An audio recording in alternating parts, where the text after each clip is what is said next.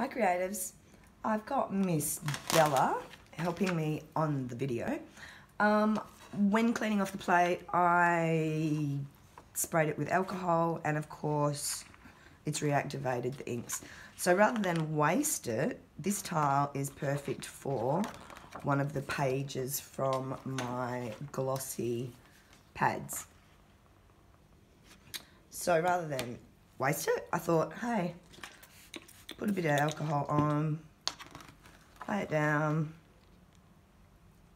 like a jelly plate maybe, like everyone's using now. It's actually mono printing. So what you'll get from here, mono, one. You'll only get one print the same each time you do it. They will be similar, but they will change. Ooh.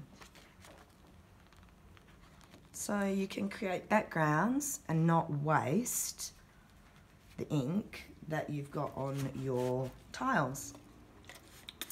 Easy.